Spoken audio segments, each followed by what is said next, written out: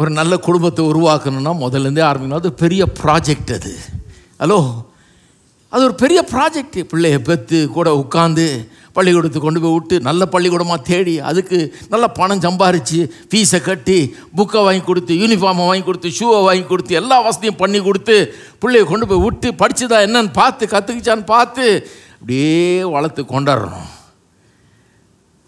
ஏன்? கடவுள் கொடுத்த பிள்ளை, அந்த பிள்ளையை உருப்பட வைக்க வேண்டியது நம்ம பொறுப்பு. காட்டும் வழிகள்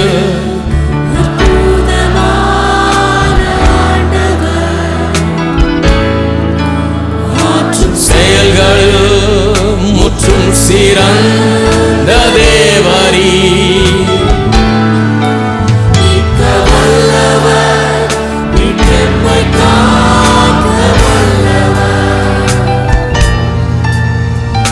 மகிமை என்றென்றும் உமக்கே.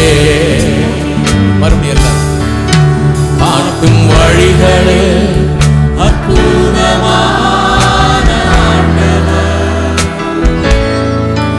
ஆற்றும் செயல்களில் முற்றும் சிறந்த தேவரீ,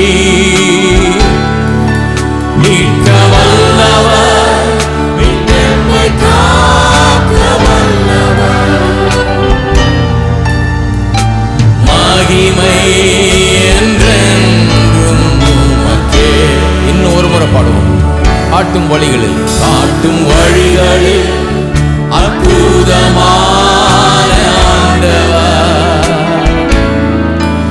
ஆற்றும் செயல்களில் முற்றும் சிறந்த தேவரீ, மீட்க வல்லவர், மீட்பெம்மை காக்க வல்லவர், மகிமை என்றென்றும் உமக்கே.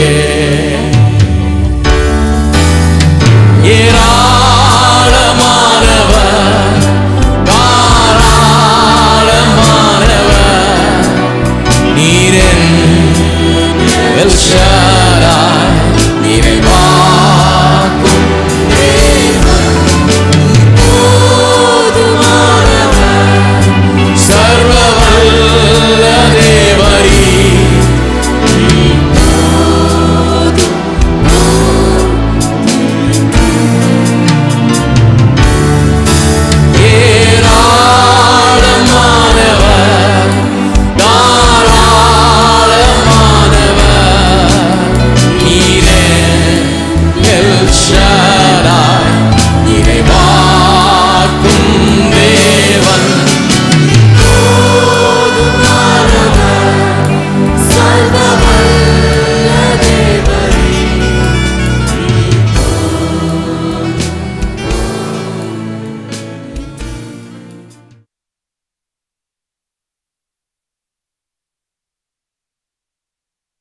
ஏன் வேலை செய்யன்றதை பார்த்துட்டு இருக்கேன். முதல் 2 காரணங்களை சொல்லிட்டேன் ஏற்கனவே 2 வாரமாக. ஒன்று, நாம் ஏன் வேலை செய்யணும், பிரதான காரணம் என்ன? முதல் காரணம், தேவனே வேலை செஞ்சார்னு பைபிளில் இருக்குது. 6 நாள் வேலை செஞ்சு 7ஆவது நாள் ஓய்வு இருந்தார். அப்போ நாமும் அதே பேட்டர்ன் தான் ஃபாலோ பண்ணோம். 6 நாள் வேலை செஞ்சு 7ஆவது நாள் ஓய்வுங்கிறது மனுஷனுக்கு அவர் செட் பண்ண மாடல். இன்றைக்கி உலகம் பூரா அது அமல்படுத்தப்பட்டிருக்கிறது. 2வது, வேலை தேவனுடைய கேரக்டர், குணாதிசயத்தையும் அவருடைய மகிமை, க்ளோரி, 2யும் குணாதிசயத்தையும் மகிமையத்தையும் வெளிப்படுத்தும்படியாக மனுஷனுக்கு கொடுக்கப்பட்டது.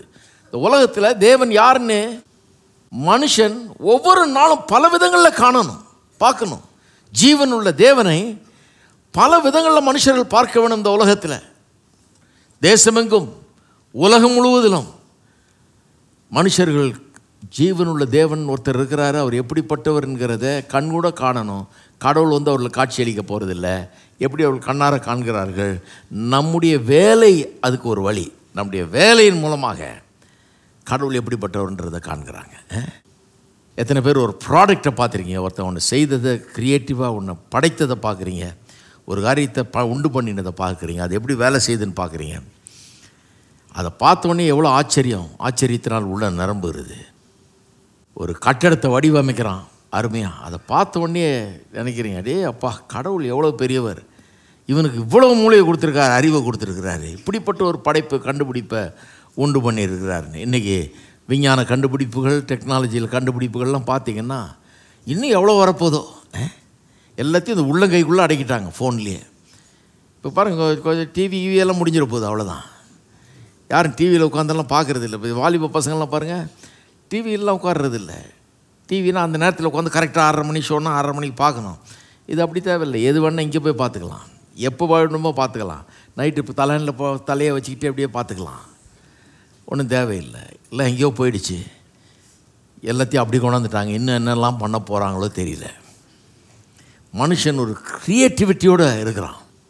அவனுடைய வேலைகள் அந்த அந்த காரியங்களை வச்சு தேவனுடைய ப்ராஜெக்டை அவன் கேரி அவுட் பண்ணும்போது, தேவனுடைய சித்தத்தை இந்த பூமியில் நிறைவேற்றும் போது பாருங்கள், அப்போ தேவனுடைய மகிமை வெளிப்படுகிறது. அதனால் நன்மை உண்டாகும்போது மகிமை வெளிப்படுகிறது. லைட்டை கண்டுபிடிச்ச எலக்ட்ரிசிட்டியாக, அதனால் எவ்வளவு நன்மைகள். இன்றைக்கி லைட் இல்லாமல் ஒரு வாழ்க்கையை அனுபவித்து யோசித்து பார்க்க முடியுதா நம்மளால்? தினந்தோறும் குத்து விளக்கு ஏற்றி, இந்த இந்த மண்ணெண்ணெய் விளக்கு ஏற்றி, அல்லது லாந்தர் மண்ணெண்ணெய் வச்சு, அது திரி ஹரிக்கன் லேம்பை வச்சு இப்படியே பண்ணிகிட்டு இருந்தா என்ன ஆகுறது பாருங்கள். எப்படி இருக்கும் வாழ்க்கை? ஒரு சுவிட்சு போடுறதுக்கே கஷ்டமாக இருக்குது. இப்போது அதுலேயே ரிமோட்டில் வச்சுட்டு வீடு முழுக்க சுவிட்சை உட்கார்ந்த இடத்துல போட்டுட்ருக்காங்க ஜனங்க.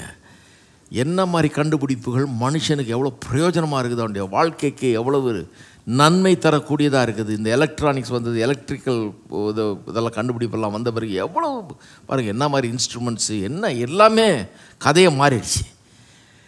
அப்போ மனு வர்க்கம் தலைப்பதற்கு, தலை தோங்குவதற்கு என்னெல்லாம் உதவுதோ அதெல்லாம் கடவுளுடைய வேலை மாதிரி. அது நீங்கள் நினைக்கக்கூடாது அவர் பிரசங்கம் பண்ணுறாரு கடவுளுடைய வேலை செய்கிற. இல்லைங்க, நீங்களும் கடவுளுடைய வேலை தான் செய்கிறீங்க. அதெல்லாம் தான் இன்றைக்கி பார்க்க போகிறோம். சரி, ஸோ தேவனுடைய சுவாபத்தையும் தேவனுடைய மகிமையை வெளிப்படுத்த முடியாத வேலை கொடுக்கப்பட்டிருக்குது. மூன்றாவது இன்றைக்கி பார்க்க போகிறது என்னென்னா, ஏன் வேலை செய்யணும்? வேலை நமக்கு சுய மதிப்பையும் மரியாதையும் கொண்டு வருகிறது. சுய மதிப்பையும் மரியாதையும் கொண்டு வருது. ஏன் சுய மதிப்பையும் மரியாதையும் கொண்டு வருதுன்ற? மனுஷனை தேவன் தம்முடைய சாயலின்படி ரூபத்தின்படி உண்டாக்கிட்டார் இல்லையா? அதனால தான் ஆதியாகமம் 1க்கு திருப்போம். ஆதியாகமம் 1 ரொம்ப முக்கியம் பாருங்கள். நீங்கள் நினைக்கலாம், நான் எத்தனை தடவை படிச்சுட்டேன். நிறைய பேர் இப்படி நினச்சே தான் உருப்பிடாமல் போனது. அதனால் நான் அப்படி நினைக்கிறதே கிடையாது. இப்போ எவ்வளோ படிச்சிருந்தாலும் திருப்பி அதை எடுத்து எங்கேயாவது வாசிப்பேன்.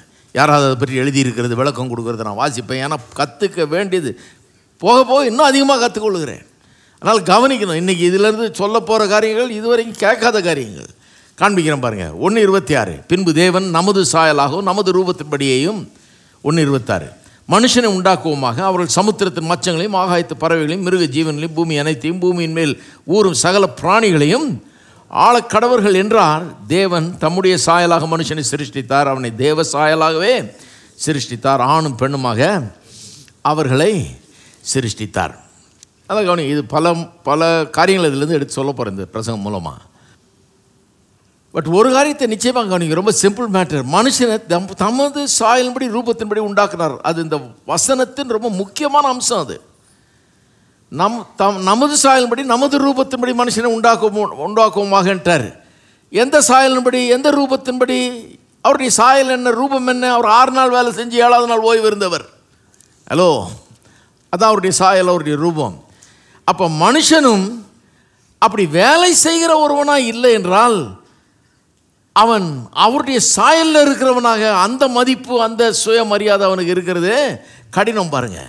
மனுஷன் தேவனுடைய சாயலில் தேவனை போலவே இருக்கும்படியாக உண்டாக்கப்பட்டவன். அப்போ அவன் வேலை செய்யும் போது, தன்னுடைய வேலையின் மூலமாக ஏராளமான பயன்கள் இந்த உலகத்தில் உண்டாகிற போது, அப்போ தான் அவன் தேவ சாயலில் உண்டாகப்பட்ட மனுஷன்ற அந்த மரியாதையும் அந்தஸ்தும் அந்த மதிப்பும் அவனுக்கு இருக்கிறத ஒழிய வேலை நம்ம நாட்டில் சிலர் தப்பான எண்ணங்களை உள்ளத்தில் வச்சுருக்கிறாங்க பாருங்கள். உட்காந்து சாப்பிட்ணும், வேலை செய்யாமல் உட்காந்து சாப்பிட்றத பெருசாக நினைக்கிறாங்க. அது எங்கேருந்து வந்தது இன்றைக்கி காமிக்கிறேன். அது எங்கேருந்து வந்தது, பைபிள் என்ன சொல்லுது தான் இன்றைக்கி இது. ஏன்னா மனுஷனுக்கு வேலை செய்யாமல் அவன் கடவுளை மாதிரி இருக்க முடியாது. கடவுளை மாதிரி இருக்கணும்னா வேலை செய்யணும். 6 நாள் வேலை செஞ்சு 7வது நாள் 7 நாளும் ஓய்வு எடுத்துட்டு இருக்கிறவன் கடவுள் மாதிரியே இல்லை. கடவுள் எப்படிப்பட்டவருங்கிறத அவர் எப்படிப்பட்டவருங்கிற அந்த இதையே குலைக்கிறான், அவன் கெடுத்து போடுகிறான். இவனை பார்த்து கடவுளை ஒருத்தன் அறிஞ்சு கொள்ள முடியாது. இவனை பார்த்தா தப்பான அபிப்பிராயம் தான் வரும் கடவுளை பற்றி. இப்படி ஒரு ஜென்மத்தை கடவுள் உண்டாக்குனாரான்னு யோசிக்க ஆரம்பிச்சிருவான். அதில் இப்படி ஒரு ஆள் இருக்கிறான்னு 6 நாள் வேலை செஞ்சு 7வது நாள் ஓய்வு எடுக்கிறவனை பார்க்கும்போது அவன் எப்படிப்பட்ட வேலையை செய்கிறான், என்ன தரமான வேலையை செய்கிறான், அதை எவ்வளோ உண்மையாக செய்கிறான், கடவுளுக்கு முன்பாக செய்கிறான், கர்த்தர் பார்க்குறாருன்னு செய்கிறான். மனுஷருடைய பார்வையில் அதை செய்யாமல், நாட் ஆஸ் மென் ப்ளீசர்ஸ், ஆங்கிலத்தில் ரொம்ப அழகாக சொல்லிருக்கு, மனுஷரை பிரியப்படுத்தும்படியாக செய்யாமல் பார்க்குறாரு, செய்கிற மாதிரி செய்ய அப்படின்னு செய்யாமல் கர்த்தர் பார்க்குறாரு அப்படிங்கிற ஒரு உணர்வோடு யார் பார்த்தாலும் சரி பார்க்கலனாலும் சரி செய்கிறவன் உயர்ந்திருப்பான். அவன் தன்னை பற்றிய மரியாதை அவனுக்கு வித்தியாசமாக இருக்கும். நிறைய பேருக்கு பிரச்சனை என்னென்னா தங்களை பற்றிய ஒரு சென்ஸ் ஆஃப் எஸ்டீம் கிடையாது, செல்ஃப் எஸ்டீம் கிடையாது, தங்களை பற்றிய ஒரு உயர்வான எண்ணம் கிடையாது, தங்களை பற்றிய ஒரு தன்மதிப்பே சரியா இல்லை. ஏன் தன்மதிப்பு சரியா இல்லைன்னா தங்களுடைய வேலையை சரியாக செய்கிறது இல்லை, இப்படியே ஏமாற்றிக்கிட்டே இருக்கிறது, வாழ்நாள் முழுக்க செய்கிற மாதிரி ஜோடனை பண்ணிக்கிட்டே இருக்கிறது, இதுதான் அவங்களுடைய வேலை. இதுக்கு இவ்வளோ முயற்சி எடுக்கிறதுக்கு பேசாமல் வேலையை செஞ்சுட்டு போகலாம். இவ்வளோ திருட்டுத்தனம் பண்ணுறதுக்கு, இவ்வளோ அயோக்கியத்தனம் பண்ணுறதுக்கு பேசாமல் வேலையை ஸ்ட்ரைட்டாக வேலையை செஞ்சுட்டு போயிடலாமே. சில யோசித்து பாருங்கள், எந்த எக்ஸ்ட்ரீமுக்கு போவாங்க. இன்றைக்கி என்ன போய் சொல்கிறதுன்றத யோசித்து கஷ்டப்பட்டு வீட்டில் சொல்லி வச்சு, பசங்கள்கிட்ட சொல்லி வச்சு, கூப்பிட்டா நீ இப்படி சொல்லு, நான் அப்படி சொல்ல, இந்த விட்டுறாத வாய அப்படிலாம் சொல்லி அவ்வளவு பண்ணி வேலையில் சாமர்த்தியமாக எப்படி லீவ் எடுக்கிறது, சாமர்த்தியமாக எப்படி பொறுப்பை தட்டி விடுறது, வேறு தலையிலே அது கட்டுறது, இதில் அவ்வளவு பிரயாசம், அவ்வளவு சாமர்த்தியம். அதில் பாதி சாமர்த்தியத்தை வேலையில் பயன்படுத்தினாலே கர்த்தர் அதில் பிரியமாக இருப்பார், கர்த்தர் அதை ஆசீர்வதிப்பார், இல்லைங்களா? அப்போ உட்கார்ந்து சாப்பிட்டா அது பெரிய மேன்மையான காரியம். அதுதான் அவன் தான் மேன்மையானவன், உழைக்கிறவன், வேலை செய்கிறவன், அவன் ரொம்ப தாழ்ந்தவன் நினைக்கிற எண்ணங்கள்லாம் எங்கேருந்து வந்தது பாருங்கள். இன்றைக்கி உலகத்தார் கூட ஓரளவுக்கு இந்த டிக்னிட்டியும் வேலையும் சம்மந்தப்படுத்துகிறாங்க. வேலை செஞ்சால் தான் டிக்னிட்டி, வேலை செஞ்சால் தான் ஒருத்தனுக்கு சுய மதிப்பு மரியாதையும் இருக்கும், அவனுக்கு ஒரு அந்தஸ்தோடு அவன் வாழ முடியும் வேலை செஞ்சால் தான் அப்படிங்கிறத உலகத்தில் இருக்கவங்கள பார்க்குறாங்க, அவங்களே அதை உணர்கிறாங்க. ஆனால் உலகத்தில் பார்த்திங்கன்னா இன்னொரு எண்ணம், ஒரு அண்டர் கரண்ட், அப்படியே ஒரு அடிப்படை எண்ணம் ஒன்று பரவலாக எல்லா ஜாதி ஜனங்கள் மத்தியிலையும் உலகம் முழுக்க இருக்குது, எல்லா இனங்கள் மத்தியிலையும் இருக்குது. அது என்னன்னா உட்காந்து சாப்பிட்றது பெட்டரு, வேலை செய்யாமல் உட்காந்து சாப்பிட்றது பெட்டரு, வேலை ஒரு இழிவான காரியம், ஒரு சாபம் மாதிரி ஆக்கும் அப்படிங்கிற எண்ணம் இருக்குது. எங்கேருந்து வந்தது அதை முதல்ல பார்ப்போம். கிரேக்கர்கள் பெரிய யோசனைக்காரர்கள், அவர்கள் திங்கர்ஸ், ரொம்ப ஆழமாக சிந்திக்கிறோன்னு சொல்லி நிறைய தத்துவ ஞானத்துக்குள்ளெல்லாம் அவர்கள் போனாங்க பாருங்கள். அவங்க எல்லாத்த குறித்து விளக்கம் கொடுக்க ஆரம்பித்தாங்க. அந்த காலத்தில் என்ன விளக்கம் கொடுத்தாங்க? அதனால தான் பாருங்கள், பைபிள் ஆதியாகமம் 1 கிரேக்கர்லாம் வர்றதுக்கு முன்னாடி வந்தது. அதனால தான் இதுக்கு போகிறோம் நம்ம. ஏன்னா இவங்க தான் கெடுத்தாங்க, என்ன நான் தப்பான எண்ணங்களை பூத்துனது இவங்க தான். எபிரேயர் அதுக்கு முன்னாடியே இருக்கிறாங்க இல்லையா? அப்புறம் ஆதியாகமம் ஆதாம்லேருந்து ஆரம்பிக்குது, கர்த்தர்கிட்டேருந்து ஆரம்பிக்குது. அதனால தான் இது சோர்ஸு. அப்போ கிரேக்கர்கள் எப்படி கெடுத்தாங்க உலகத்தைன்னா, அவங்க கடவுள் எப்படி மனுஷனை வேலைக்காகவே உண்டாக்குனார். ஊர் உலகத்தில் ஏதாவது நிறைய வேலை இருக்குது, வேலை யார் செய்வா, நம்ம ஒன்றும் செய்ய முடியாது. ஏன்னா கடவுள் அந்த அந்த அந்த தெய்வங்களே ஒன்றும் வேலை செய்யாத தெய்வங்கள் மாதிரி அங்கே சித்தரிக்கப்படுகிறது.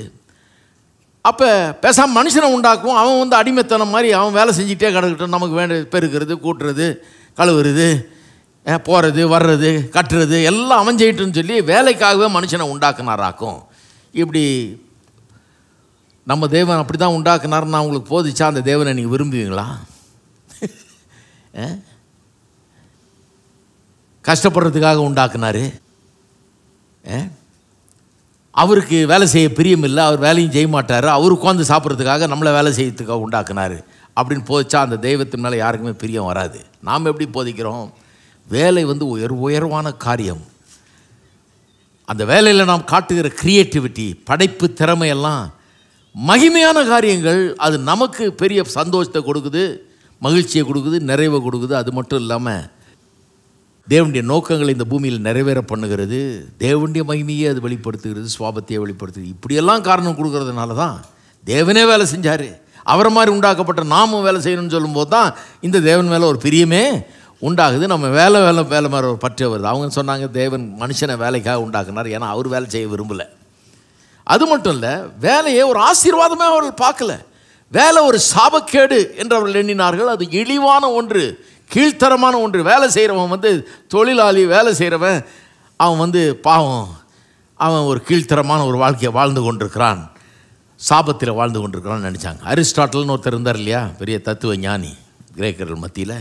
அவர் சொன்னார், என்ன சொன்னார்னா, அன்எம்ப்ளாய்மெண்ட், வேலை இல்லாமல் இருப்பது, எம்ப்ளாய்டாக இல்லாமல் இருப்பது, உட்கார்ந்து சாப்பிடுவது, வேலை செய்யாமல் உட்காந்து சாப்பிடணுன்னு வெறும் உட்காந்து சாப்பிடுன்னு சொன்னால் பத்தாது. உட்காந்து தான் எல்லாம் சாப்பிட்றோம், ஆனால் வேலை செஞ்சுட்டு வந்து உட்காந்து சாப்பிட்றோம் இல்லையா. வேலை செய்யாமல் உட்காந்து சாப்பிட்றது, அவர் சொன்னார், அதுதான் primary qualification for a genuinely worth while life. Aristotle என்ன மாதிரி விளக்கம் கொடுத்துருக்காரு பாருங்க. அன்எம்ப்ளாய்மெண்ட், வேலை இல்லாமல் இருப்பது, அதுதான் பிரைமரி குவாலிஃபிகேஷன், அடிப்படை தகுதி ஒரு மனுஷனுக்கு. எதுக்கு தகுதி? அவன் ஒரு பிரயோஜனமான ஒரு வாழ்க்கையை, நல்ல ஒரு வாழ்க்கையை வாழ்கிறான்றதுக்கு அடையாளம் என்ன? அவன் வேலை இல்லாமல், வேலையே செய்யாமல் அவனால் நல்லா சாப்பிட முடியுது. அதுதான் அவனுடைய மனுஷனாக இருப்பவனுக்கு அடிப்படை தகுதி. இது எங்கேருந்து வந்தது? ஏன் இந்த கிரேக்கர்கள் அப்படி யோசித்தாங்க? அரிஸ்டாட்டில் சொன்ன அந்த காரியத்துக்கு பின்னால் என்ன இருக்குதுன்னு பாருங்கள். பைபிளுக்கும் அதுக்கு எவ்வளோ வித்தியாசன்றதை கவனிக்கணும் நீங்கள்.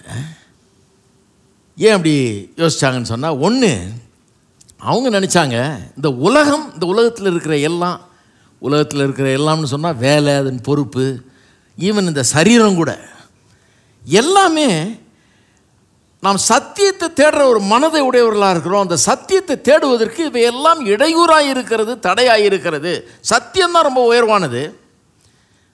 உண்மைகளை அறிந்து கொள்ள வேணும், உண்மையை தேட வேணும், அதை கான்டெம்ப்ளேட் பண்ண வேணும், அதை தேட வேணும், அறிந்து கொள்ள வேணும், அதை பற்றி யோசிக்க வேணும், ஆழ்ந்த சிந்தனை உடையவர்களாக இருக்க வேணும்.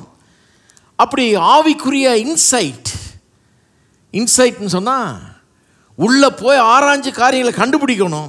அந்த இன்சைட்டும் பியூரிட்டியும் பரிசுத்தமும் இருக்கணும்னா ஒரு மனுஷனுக்கு தூய்மையான ஒரு வாழ்க்கையை வாழணும்னா அவன் இந்த சரீரத்தையும் இந்த உலக காரியங்களையும் எல்லாத்தையும் வெறுக்க வேண்டும். இன்னும் கேட்டால் மரணத்தை அவர்கள் ஒரு நண்பனை போல எண்ணினார்கள், நல்லது போல நினச்சாங்க. செத்தா நல்லது. ஏன்? நம்ம இந்த உலகத்திலேருந்து அது விடுவிச்சிருது, உயர்வான ஒரு நிலைக்கு நம்ம கொண்டு போயிடுதாக்கும். அதனால் மரணம் நல்லது, இந்த உலக வாழ்க்கை முடியுது. ஏன்னா அந்த உலக வாழ்க்கை ஆவிக்குரிய வாழ்க்கைக்கும் சத்தியத்தை தேடுறதுக்கும் தடையாகவே இருந்துகிட்டு இருக்குது. அது இல்லாமல் இருக்கிறது நல்லது என்று அவர்கள் எண்ணினார்கள். எங்கேருந்து எப்படி அதை அப்படி நினைக்கிறாங்க? ஏன்னா அவங்க கடவுள்களை பற்றிய போதனை அப்படி இருக்குது. கடவுள் யார்? நம்ம தமிழில் கடவுள்ன்ற வார்த்தையை பயன்படுத்துகிறோம் இல்லையா. கடவுள்னா எல்லாத்தையும் கடந்தவர், டிரான்செண்டன்ட் ஒன்று ஆங்கிலத்தில் சொல்லுவாங்க. எல்லாத்துக்கும் அப்பாற்பட்டவர். அப்பாற்பட்டவர்னா அவருக்கு வலி வேதனை தெரியாது, அவருக்கு சோகம்னா என்னன்னு தெரியாது, அவர் கண்ணீர்னா என்னன்னு தெரியாது, அவர் கஷ்டம்னா என்னன்னு தெரியாது, பசினா என்னன்னு தெரியாது, பட்னினா என்னன்னு தெரியாது. அதனால தான் அவர் கடவுள்.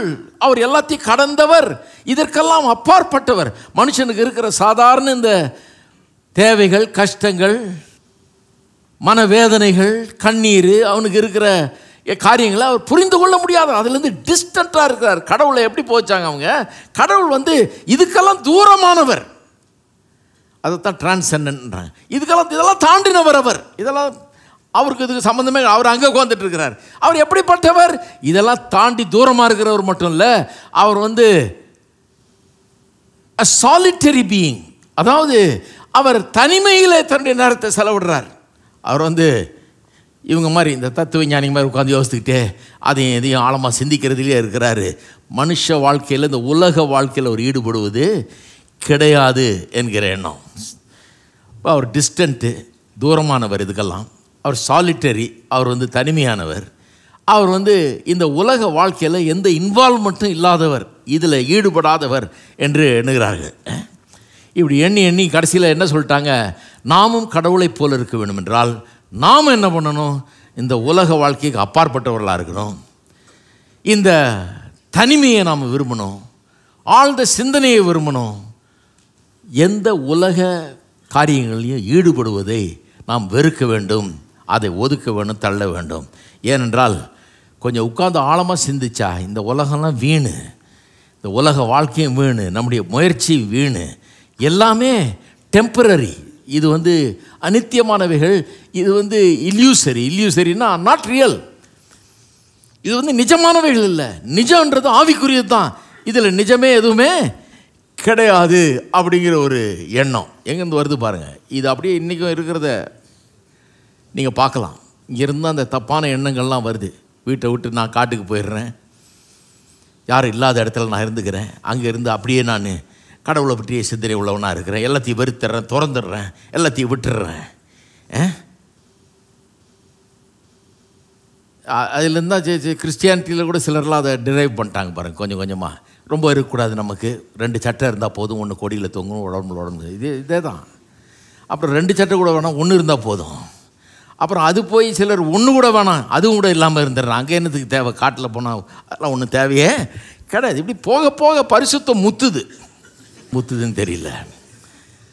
இப்படி தான் போகுது பாருங்கள். இது எல்லாம் இதனுடைய ஆரம்பங்கள் அங்கேயே இருக்கிறது. அப்போ என்ன உண்மையான வாழ்க்கைனா என்ன இருக்கணும்? உலகத்திலிருந்து அட்டாச்மெண்ட்டே இருக்கக்கூடாது. உலகத்தோட எந்த விதமான அட்டாச்மெண்ட் இருக்காது. காலையில் எழுந்திரிச்சு வேலைக்கு ஓடுறது, கஷ்டப்பட்டு வேலை செய்கிறது, மனைவி பிள்ளைங்கன்னு வீட்டில் வந்து பொறுப்பை எடுக்கிறது, பிள்ளைங்களை பள்ளிக்கூடத்துக்கு கொண்டு போய் விடுறது, திருப்பி கூப்பிட்டு வர்றது, பிள்ளைகளை கல்யாணம் பண்ணி வைக்கிறது, படிப்பை கொடுக்கறது. ஹலோ, இதெல்லாம் உலக அட்டாச்மெண்ட்டில் நுழைஞ்சா அது தீரவே தீராது. பிள்ளைகளை வளர்க்குறோம், காலம் பூரா பிள்ளைகளுக்காக பாடுபட்டு பிள்ளைகளை வளர்க்குறோம், படிக்கிறோம், எல்லாம் பண்ணுறோம், அப்புறம் கல்யாணம் பண்ணி தர்றோம். அப்பா முடிஞ்சது, எல்லாம் திரும்ப ஆரம்பிக்குது, பேர பிள்ளைகளுக்கு செய்யணும். அப்புறம் இப்படியே போயிட்டு இருந்தா எப்படி ஒரு நல்ல வாழ்க்கையை நீ வாழ முடியாது, வாழ்க்கையே வாழ முடியாது நீ. ஏன்னா அப்படியே போயிடும், உலக வாழ்க்கையில் ஈடுபட்டு இப்படியே போயிடும். என்ன அறிவீனம் பாருங்க, என்ன யோசிக்கல, நம்மளை போல ஒரு பிள்ளையை உண்டாக்குறோம். ஹலோ, உண்டாக்கி பாருங்கள் எப்படி இருக்குன்னு. அதுக்கு எவ்வளோ கவனம் செலுத்தணும், எவ்வளோ க்ரியேட்டிவிட்டி உள்ள ஆளாக இருக்கணும். உட்காந்து பார்க்கணும், படிச்சுதா பிள்ளைன்னு. படிக்காதப்ப அடித்தா மட்டும் போதாது, மிரட்டினா மட்டும் போதாது. கூடையே உட்காந்து படிக்கணும், கூடையே உட்காந்து வழிகாட்டணும், ஒழுங்காக வாழணும், பிள்ளைகளுக்கு எடுத்துக்காட்டாக இருக்கணும், முன்மாதிரியாக இருக்கணும், நடத்தணும், அவரை மோட்டிவேட் பண்ணணும், பாசிட்டிவாக இருக்கணும். இவ்வளவும் இருந்தால் தான் ஒருத்தர் நல்ல தகப்பனாக இருக்க முடியும், ஒரு நல்ல பிள்ளையை உருவாக்க முடியும், ஒரு குடும்பத்தை உண்டாக்க முடியும், அவர்களுக்கு நல்ல எதிர்காலம். சிலர் நினச்சிட்டு இருக்கிறாங்க, அவர் வந்து கையை வச்சு ஜெபம் பண்ணா எதிர்காலம் உண்டானா. அட கடவுளை தான் சொல்கிறேனே, இவங்களுக்கு வெறும் தலை, நிறைய இந்த கை வைக்கிற ஆளுகளுக்கு வெறும் கை. இன்னும் எப்படி சொல்கிறது சொல்லுங்க? முட்டாள்தனத்தையே நம்பிட்டு இருக்க, எல்லாமே கை வச்சா சரியாப்படு. சரி பாருங்கள், வியாதிஸ்தர்கள் கையில் வைப்பீர்கள் அப்பொழுது சொஸ்தமாவார்கள் இருக்குது பைபிளில், அதெல்லாம் நம்புகிறேன் நான். சும்மா எல்லாத்துக்குமே கை வச்சா சரியாக போயிடும். ஒன்றுமே செய்கிறதில்ல, ஒரு நல்ல தகப்பனாகவே இருக்கிறதில்ல, புள்ள படித்து தானே பார்க்குறதில்ல, கவனமே செலுத்துறதில்ல, நம்ம பொறுப்பு எதுவுமே எடுக்கிறதில்ல, அன்அட்டாச்சாக இருக்கிறோம், குடும்பத்தில் ஒரு ஈடுபாடு இல்லாமல் இருக்கிறோம், நம்ம பாட்டுக்கு நம்ம வேலையை பார்க்குறோம். அப்புறம் பிரசங்காற்றவனது ஒரே பிரச்சனையாக படிக்கவே மாட்டேங்கிறான். நாங்கள் நீங்கள் கை வைங்க கொஞ்சம். ஆமாம், நம்ம கை வச்ச உடனே அப்படியே அறிவு மேலேருந்து ஊற்றிட போகுது. ஒரு நல்ல குடும்பத்தை உருவாக்கணும்னா முதல்லேருந்தே ஆரம்பிக்கணும். அது பெரிய ப்ராஜெக்ட் அது. ஹலோ, அது ஒரு பெரிய ப்ராஜெக்ட். பிள்ளையை பெற்று கூட உட்காந்து பள்ளிக்கூடத்துக்கு கொண்டு போய் விட்டு, நல்ல பள்ளிக்கூடமாக தேடி, அதுக்கு நல்ல பணம் சம்பாரித்து, ஃபீஸை கட்டி, புக்கை வாங்கி கொடுத்து, யூனிஃபார்மை வாங்கி கொடுத்து, ஷூவை வாங்கி கொடுத்து, எல்லா வசதியும் பண்ணி கொடுத்து, பிள்ளையை கொண்டு போய் விட்டு படிச்சுதா என்னன்னு பார்த்து, கற்றுக்கிச்சான்னு பார்த்து அப்படியே வளர்த்து கொண்டாடுறோம். ஏன்? கடவுள் கொடுத்த பிள்ளை, அந்த பிள்ளையை உருப்பட வைக்க வேண்டியது நம்ம பொறுப்பு. இதை விட பெரிய ப்ராஜெக்ட் உலகத்தில் இருக்கா உங்களுக்கு? ஹலோ, இல்லை நான் எல்லாத்தையும் திறந்துட்டேன். நம்ம என்ன பண்ணுறோம், அந்த ஆளை பார்த்துட்டு இருக்கிறோம். அவர் பெரிய இவருங்க, அவர் பெரிய தியாகி, எல்லாத்தையும் விட்டுட்டு அங்கே போயிட்டாரு. நான் சொல்கிறேன், அவருக்கு ஒன்றும் தெரியாது, அவருக்கு ஒன்றுமே தெரியாது, அவருக்கு ஒன்றும் தெரியாதுங்க. தவறான எண்ணம் இதெல்லாம் கிரேக்கர்கள் மத்தியிலேருந்து வந்தது. இதுலேருந்து அன்அட்டாச்ட் ஆகிட்டு இதெல்லாம் விட்டுட்டு போயிடணும். இந்த உலக பொறுப்புகள் நமக்கு எதுக்கு? அவருக்கு வேலை செஞ்சுருக்கிறாரா, போயிருக்காரா, ஒருத்தன் சொல்கிறது கேட்டு செஞ்சுருக்கிறாரா வேலையை, ஒருத்தனுக்கு கீழே வேலை செஞ்சுருக்கிறாரா, வேலை செஞ்சு பார்த்தீங்களா, ஒருத்தருக்கு கீழே வேலை செஞ்சு பார்த்தீங்களா? அந்த அனுபவத்தை நம்முடைய பிள்ளைகளுக்கு தரணும். சிலருக்கு என்னென்னா, நீ யாருக்குள்ளேயும் வேலை செய்ய வேணாம், நான் பார்த்துக்கிறேன், நீ வேலை செய்யாமல் நான் பார்த்துக்கிறேன், நீ யாருக்குள்ளேயும் வேலை செஞ்சிடக்கூடாது. எங்கேயா போய் வேலை செஞ்சால் தான் அவனுக்கு கரெக்டாக டைமுக்கு போகணும், இன்னொருத்தன் பார்த்துக்கிட்டு இருப்பான், அவன் சூப்பர்வைஸ் பண்ணுவான். சரியாக செய்யலைன்னா வாங்கி கட்டிக்கணும், சரியாக செஞ்சால் பாராட்டு கிடைக்கும், உயர்வு கிடைக்கும், சம்பள உயர்வு கிடைக்கும், எல்லாம் கிடைக்கும். இதெல்லாம் இதெல்லாம் வேண்டாம், இதெல்லாம் நமக்கு தேவையில்லை, அன்அட்டாச்சாக இருந்துக்கோன்னு நினைக்கிற ஆளை நம்ம என்ன நினைக்கிறோம், தாடியை வளர்த்துக்கிட்டு எங்கேயோ போயிட்டான்னா, ஆள் எல்லாத்தையும் திறந்துட்டு போயிட்டான்னா, எவ்வளோ சட்ட துணி கம்மியாக இருக்குதோ அவ்வளோ பரிசுத்தவான், தாடி எவ்வளோ பெருசாக இருக்குதோ அவ்வளோ பெரிய தியாகி இருந்தாள், அவன் அவ்வளோ பெரிய உயர்ந்தவன் ஞானின்னு நினைக்கிறோம் நம்ம. நான் சொல்கிறேன், பைபிள் சொல்லுது இதெல்லாம் பின்னாடி வந்த ஒரு தவறான கருத்துக்கள் மக்களை தவறான வழியில் நடத்தி கொண்டிருக்கிறது. நீதியின் சால்வை அணிந்து நல்லாவியில் நிறைந்து பெருந்தோனி எழுப்பிடுங்கள், ஆவியோடும் கருத்தோடும் துதியுங்கள், கர்த்தரை உயர்த்திடுங்கள். நீதியின் சால்வை அணிந்து நல்லாவியில் நிறைந்து பெருந்தோனி எழுப்பிடுங்கள், ஆவியோடும் கருத்தோடும் துதியுங்கள், கர்த்தரை உயர்த்திடுங்கள். நீதியின் சால்வை அணிந்து நல்லாவியில் நிறைந்து பெருந்தோனி எழுப்பிடுங்கள், ஆவியோடும் கருத்தோடும் துதியுங்கள், கர்த்தரை உயர்த்திடுங்கள். மீட்படைந்தோர் களிப்போடே சீயோன் விரைந்திடுவார், நித்திய மகிழ்ச்சி நிலைக்கும், சஞ்சலம் தவிப்பும் ஓடிப்போம். மீட்படைந்தோர் களிப்போடே சீயோன் விரைந்திடுவார், நித்திய மகிழ்ச்சி நிலைக்கும், சஞ்சலம் தவிப்பும் ஓடிப்போம்.